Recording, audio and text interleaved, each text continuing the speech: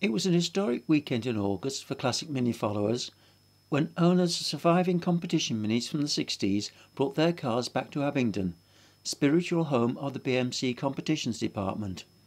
The event was Works Minis in Abingdon 2017, held at the Edward Brooks Barracks just a few minutes to the west of Abingdon. First to speak to an audience of some 100 enthusiasts was Stuart Turner, the man who led the competitions department to dominate European rallying. It was down to me. I knew I was joining a team with great spirit, a wonderful team, and looking back on what's happened in Formula One, I'm not sure, I think the location helped. It was helpful to be away from Longbridge and all the politics and the infighting up there. It was helpful to be away from Cowley, and it was helpful to be at the MG factory, which had got a motorsport background. And in fact, in a packed programme, one of the highlights of Saturday was an assembly of all the minis in front of the buildings that once housed the BMC competitions department. What gathering of rallying minis would not be complete without the presence of Paddy Hopkirk, who was joined by John Rhodes and Christabel Carlisle representing the ladies. You was actually your own road cars. No, and I didn't have this wonderful background that Paddy and John had. All I did was to pass my test when I was 17. Was given a Mini when I was 21. Did lots of bolt-on goodies because my friends were probably bought from Paddy's shop, and was persuaded to go and watch my friends the day at Brands Hatch, which I found incredibly boring. These cars going round and round in circles, smell of oil and tyres. So I said I won't come and watch again unless I do it myself. So that's... Paddy was later joined by Mike Wood, Paul Easter and Willie Cave, all held in order by motoring historian and presenter Graham Robson. Paddy, if no one else mentions it today, I certainly will. Of course you won the Monte Carlo Rally and made you and the Mini and everyone world famous in 1964. But did you start that event thinking and knowing that you might just win? Were you confident when you started?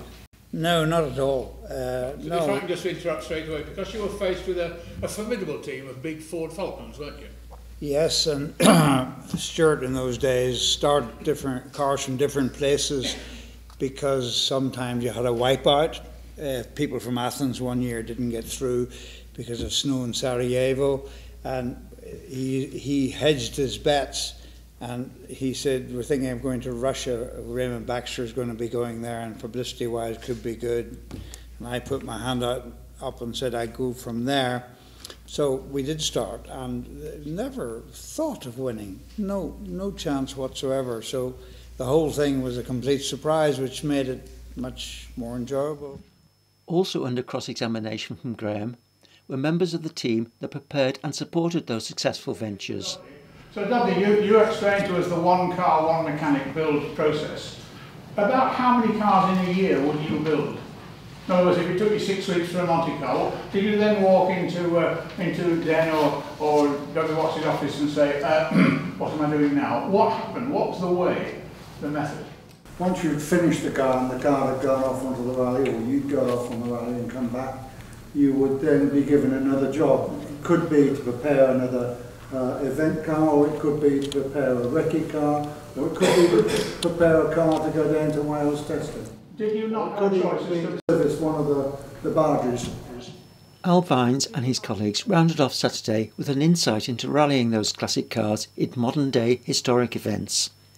Then, on Sunday, the Minis took to the track round Abingdon Airfield, while we cornered a few of the owners to talk with Graham Robson about their cars. I'm looking at a Mini that I know very little about, because hidden here under the bonnet, and Andrew Bond is going to tell us more about it, is not just an ordinary engine. This is one with 8 ports. It's an 8-port engine with 2 big Webers. Very exciting and very different, Andrew. Very different. It's state-of-the-art for Abingdon, this car. They were struggling to keep up with the Escorts and the Porsches, so they were looking for every last ounce of horsepower, so they were developing a cross-flow head, an 8-port head.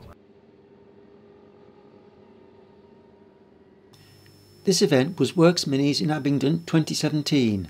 Will the organiser, John McIntosh, be persuaded to reuse the title for another year? We all hope so.